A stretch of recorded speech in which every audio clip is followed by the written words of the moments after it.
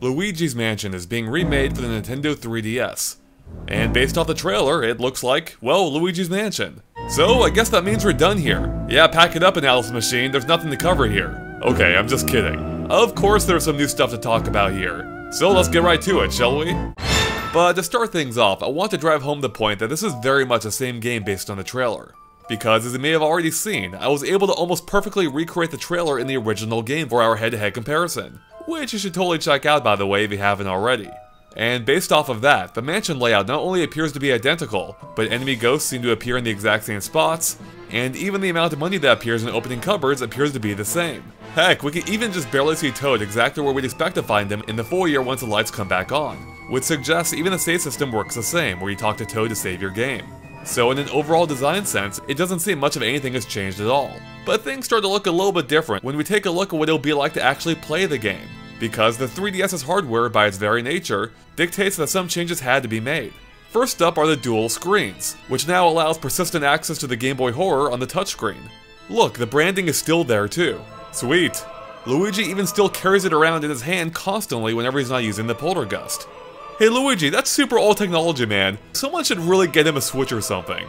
Anyways, like in the original game, the Game Boy Horror is where you'll find all the game's menus, such as the map, as represented by the mansion icon, as well as items symbolized by the coin, and finally captured ghosts, as indicated by, yeah, the ghost. And since the Game Boy Horror is displayed at all times on the touchscreen, the map can now track Luigi in real time, using his classic 2D sprite to represent his exact location.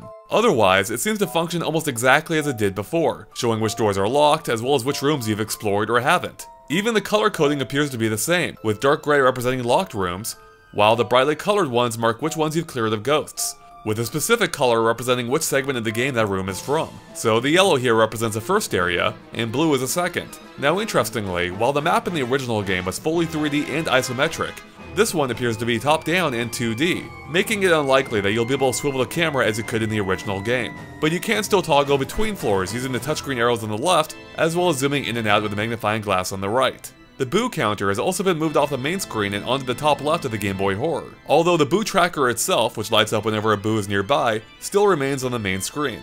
Furthermore, it appears that the game will no longer display the name of whichever room you enter on the main display, based on this scene where it doesn't appear, whereas in the GameCube version it did.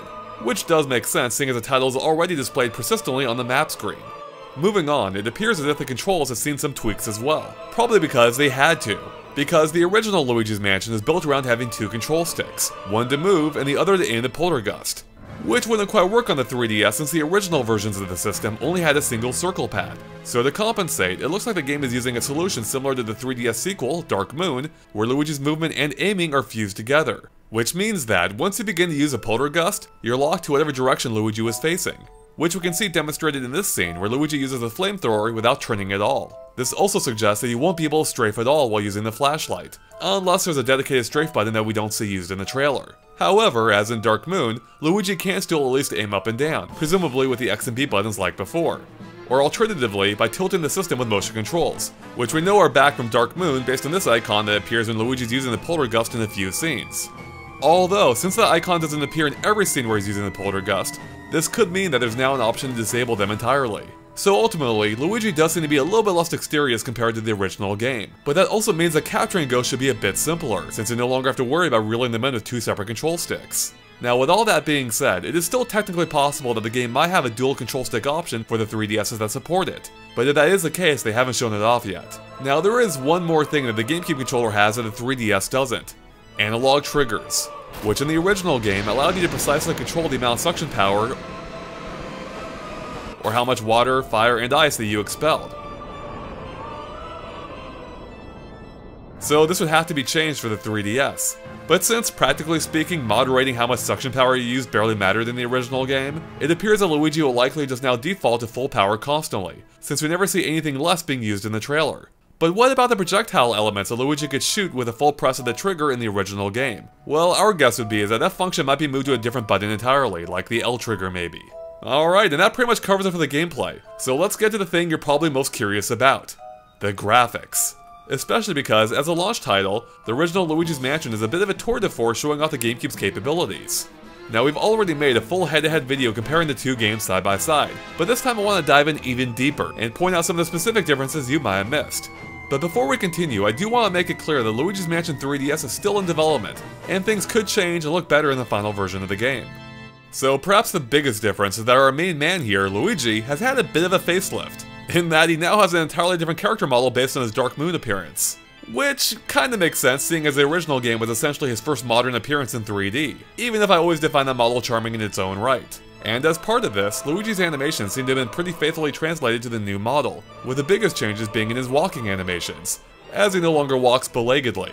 Now, I don't know if you know this, but the 3DS is fundamentally a very different system from the GameCube, and that manifests itself in all kinds of ways, such as the substantially lower resolution, which obviously means the game isn't nearly as sharp as it was before. But it should be noted that it'll probably look better on an actual 3DS than it does here, and it's likely because of that screen that the 3DS game has a slightly brighter overall look, with most dark rooms not being quite as dark as they were before, which again might be less evident on an actual system. But there are some perks too, such as the 3DS's wider screen, as you now have a noticeably wider field of view. Take this scene for example. On the 3DS, you can see the entire portrait hanging on the wall to the right, whereas on the GameCube, it's entirely cut off.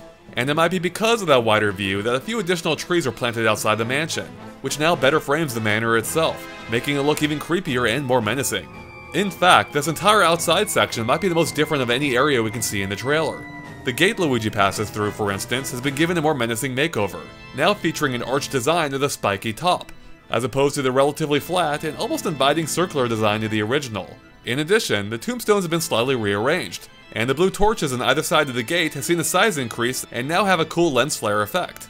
The wagon ahead has also been rotated so the side is facing the camera instead of the back. And then there's a completely redesigned textures, with the path now looking much more dirt-like. And that's just a sign of things to come, as it seems like a ton of the textures have been reworked for the game. Oh, and check out those sweet lightning effects! Not only are they purple now instead of white, but they brilliantly light up the immediate surrounding area, whereas the GameCube's lightning was a bit flatter, lighting up the entire area instead. Overall, the outside portion of the mansion seems to be a marked improvement over the original game, but it's when we venture inside that things get a bit dicier. Take Luigi's flashlight for example, which now looks significantly less realistic. In the GameCube version, the beam of light shined brighter at the source, with the light rays radiating outward in a realistic fashion, whereas on the 3DS, it just looks like two yellow cones layered on top of each other. Oh, and do you remember the dust particles that could be seen floating around when illuminated by the flashlight in the original game? Well, they appear to be completely missing in the 3DS version, which isn't terribly shocking as they were missing in Dark Moon as well. And speaking of dust, Luigi would kick up entire dust clouds wherever he went in the original game, whereas this effect seems to be greatly reduced in the 3DS version, to the point that we almost thought it was gone entirely. The chandelier that drops, for instance, used to kick up a ton of dirt on the GameCube, whereas none appears in the remake. The ghosts too have lost some of their ethereal beauty. In the original game, they were highly translucent, as in see-through, while also having a really neat bloom-like glow. And not only does that glow appear to be completely missing in the 3DS version, but the ghosts also seem much less transparent, nearly opaque at times. Take these two for instance. In the GameCube version, you can quite clearly see the wall through them, but on the 3DS, only the light of the nearby candle shines through. In another example, we can easily see the piano visible through the woman here on the GameCube, whereas I can't quite say the same for the 3DS. Ultimately, the ghosts look truly otherworldly on the GameCube, whereas now they look more like clay figures. But it's not all bad news. The dancing ghosts, for instance, now light up the dance floor, literally, whereas that didn't happen in the GameCube version. Mirrors were another impressive effect in the original Luigi's Mansion, but on the 3DS, they look more like extremely low-res TV screens. However, the floor here is another example of the reworked texture work, as the floorboards now run both horizontally and vertically, whereas they were just vertical before. The rug has also been updated with a simpler, flatter design than the GameCube's slightly more intricate and grittier one, probably so it shows up better with the 3DS's reduced resolution. We can see a similar pattern for many of the carpets or rugs in the game, such as in this room. On the GameCube, the carpet had real texture to it, whereas on the 3DS it seems to have been swapped out for a flat red color. Some of the pictures visible in the trailer have also been redrawn or redesigned entirely. The one of a vase and flowers in the bathroom, for instance, has been given a less symmetrical makeover on the 3DS, with a smaller vase and seemingly more flowers. And in the music room, the person playing the instrument here holds it a little bit higher on the 3DS. Besides textures, it seems some of the objects you'll encounter have been modified a bit too. Doorknobs, for instance, actually look more detailed now, with a new bump on the handle. The lights on the dropping chandelier now also have a more intricate design too, resembling a blooming flower. Oh, and even the main body of it has an all-new texture. And speaking of which, the sheet draped over the mirror also has a redesigned look too. Oh, and while we're here, the door leading to the next section seems to have lost a metal gate indicating that it's blocked off. And yeah, we checked, that's the case even earlier on too. But we'd be surprised if that doesn't return because it serves an important visual role in the game. So maybe it just hasn't been implemented yet. Now let's take a look at King Boo's room, who we can just barely see right there by the way. His chandelier received a similarly impressive makeover, with the glass enclosures now having an actual design to them. It also seems to cast a more vibrant glow across the room, which better illuminates the lion head statues, which also seem to have been slightly redesigned. And then of course, we have the picturesque plumber himself, Mario. And I mean that literally, as he's trapped in the painting. Now in the GameCube version, it almost looked like he's trapped behind stained glass instead. It was a neat effect, but I'm not quite sure if it was the right look for it. Whereas on the 3DS, it seems like they may have figured it out, with it now looking more like an actual painting. You can even see the brushstrokes in the background. Interestingly, we can see that the 3DS hides most of the on-screen icons during this scene, such as Luigi's health, whereas in the GameCube version, they stuck around for the entire scene. It's a small but nice improvement. And that's pretty much it. As you can see, Luigi's Mansion is still very much the same game it was before, just with a few small tweaks, additions, and graphical changes.